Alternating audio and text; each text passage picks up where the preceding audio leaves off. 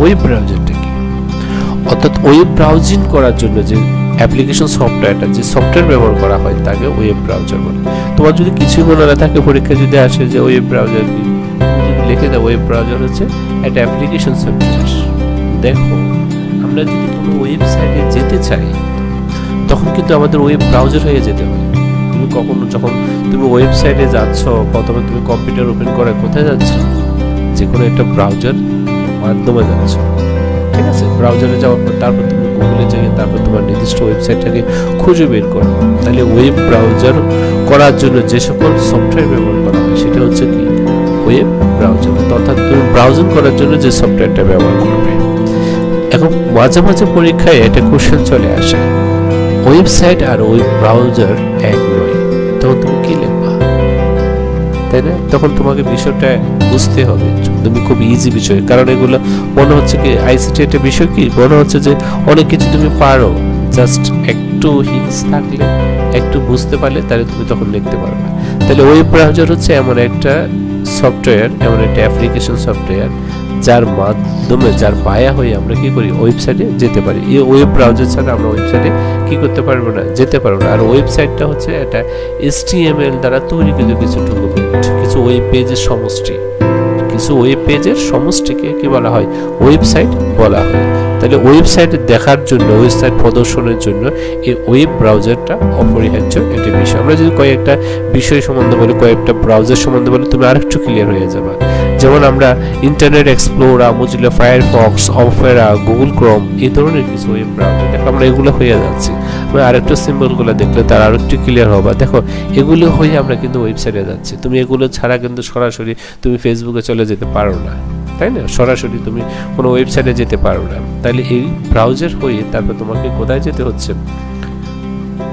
ওয়েবসাইটে যেতে হচ্ছে। তো সো দ্যাট তারপর আমরা যে বিষয়টা নিয়ে আলোচনা করব, কাইন্ডস অফ ওয়েবসাইট। আমরা সহজ ভাষায় বলেছিলাম একটা ওয়েবসাইট তৈরি হয় কিছু ওয়েব পেজের মাধ্যমে, আর ওয়েব পেজগুলো তৈরি হয় HTML এর দ্বারা তৈরিকৃত ডকুমেন্টের মাধ্যমে। আমরা HTML দ্বারা যে তৈরিকৃত যে পাতাগুলো তৈরি করব, যে পেজগুলো তৈরি করব, সেটা কিন্তু ওয়েব পেজ। আর অনেকগুলো ওয়েব পেজের সমষ্টি হচ্ছে কি ওয়েবসাইট। আমি আরেকটু সহজ ভাষায় বলি, ধরো তুমি ফেসবুকে কি কি বিষয় আছে? ফেসবুকটা যদি আমরা দেখি, আলাদা আলাদা নোটিফিকেশন একটা পেজ আছে যেখানে শুধু নোটিফিকেশনগুলো আসবে, তাই না? মেসেঞ্জার একটা পেজ আছে, ভিডিও একটা পেজ আছে, ফ্রেন্ড লিস্ট পেজ আছে, গ্রুপ আছে না? এই ধরনের এক একটা পেজ, অনেকগুলো পেজের, এই জন্য গ্রুপ বলো, নোটিফিকেশন বলো, ফ্রেন্ড লিস্ট বলো, এই টোটালি পেজের সমষ্টি হচ্ছে কি একটা ওয়েবসাইট। তখন এটার নাম হয়েছে ফেসবুক। আর ফেসবুকের ভিতরে যে প্রত্যেকটা পাতা আলাদা আলাদা পাতা, এই আলাদা আলাদা পাতা হচ্ছে ওয়েব পেজ। দেখো ওইটা পিসটা একটা, সাপোজ ধরো একটা বইয়ের পেজ, প্রত্যেকটা বইয়ের পাতা, যদি আমরা আইসিটি বইটাকে দেখি, প্রত্যেকটা পাতা তৈরি করা হয়েছে না? সেম ওয়েব পেজের ভিতরে, ওয়েবসাইটের ভিতরে আমরা যে পাতাগুলোতে যাচ্ছি, এক একটা পাতা, এটা পাতা নোটিফিকেশনে যাচ্ছি, ভিডিওতে যাচ্ছি, তাই না? মেসেঞ্জারে যাচ্ছি। তাহলে এই যে প্রত্যেকটা পাতাতে যে গমন করে, এগুলো তো তৈরি করা হয়েছে HTML দ্বারা। HTML দ্বারা তৈরিকৃত যে পেজগুলো, সেটা ওয়েব পেজ। আর অনেকগুলো ওয়েব পেজের সমষ্টি হচ্ছে ওয়েবসাইট। এই ওয়েবসাইটকে সাধারণত দুই ভাগে ভাগ করা হয়েছে, ঠিক আছে? একটা হচ্ছে স্ট্যাটিক ওয়েবসাইট, যেটা HTML আর CSS দ্বারা তৈরি করা হয়। সাপোজ ধরো তোমার কাছে একটা বোর্ড কোশ্চেন চলে আসলো যে মিস্টার রহিম একটা ওয়েবসাইট করে আছেন যেটা HTML আর CSS এর মাধ্যমে, অন্য কোনো ল্যাঙ্গুয়েজ ব্যবহার করে না, অন্য কোনো ল্যাঙ্গুয়েজগুলোকে সেটাও আমরা আলোচনা করব। এ দিয়ে তিনি একটা ওয়েবসাইট তৈরি করেছেন যেখানে কোনো ডাটাবেজের কোনো তথ্য আপডেট করা যায় না। তাহলে উনি কী ধরনের ওয়েবসাইট তৈরি করেছেন?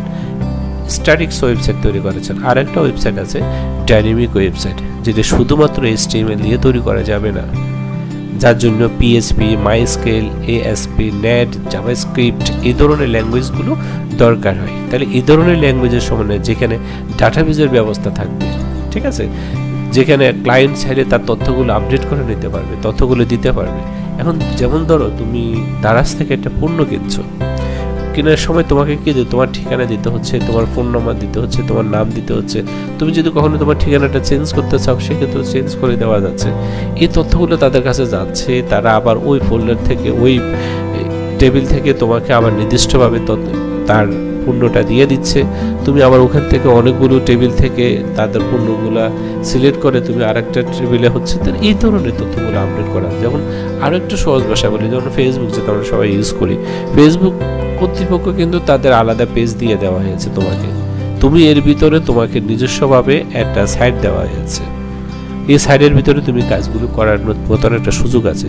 তুমি চাইলে কোনো ছবি দিতে পারো, সেটা ডিলিট করে দিতে পারো, এটার তোমার ক্লায়েন্টের সুযোগ আছে। এই ধরনের যদি সুযোগ থাকে তাহলে এগুলোকে আমরা বলবো ডাইনামিক ওয়েবসাইট, যেখানে ডাটাবেজে থাকবে, তথ্যগুলো রাখতে পারবে। ডাটাবেজ তো আমরা বুঝি, ডাটা মানে তথ্য, বেজ হচ্ছে ঘাঁটি, তথ্যের ঘাঁটি, আমি তথ্যগুলো আপডেট করে রাখতে পারবো, এটা হচ্ছে ডাটাবেজ। তাহলে বুঝতে পারছো, যদি কোনো ওয়েবসাইট পিএসপি মাইস্কেলের সমন্বয়ে তৈরি করা হয় সেটা হচ্ছে ডাইনামিক, যেখানে ডাটাবেজের একটা বিষয় থাকবে। সো দ্যাট আমরা বলতে পারি যে স্ট্যাটিক্স বা গতানুগতিক ওয়েব পেজ তৈরি করা সম্ভব। গতানুগতিক তৈরি করা ডাইনামিক বা গতানুগতিক ওয়েব পেজ শুধুমাত্র HTML দিয়ে তৈরি করা সম্ভব নয়। তুমি চাইলে, কথাটার মানে হচ্ছে তুমি চাইলে HTML দিয়ে একটা স্ট্যাটিক্স ওয়েবসাইট তৈরি করতে পারবা, কিন্তু ডাইনামিক্স ওয়েবসাইট তৈরি করতে হলে তোমাকে অবশ্যই কি লাগবে, একটা ডাটাবেসের জন্য মাইস্কেল, পিএসপি, এই ধরনের জাভাস্ক্রিপ্ট, ঠিক আছে, এই ধরনের কি দরকার আছে, ল্যাঙ্গুয়েজগুলো দরকার আছে। সো দ্যাট ক্লিয়ার সবাই।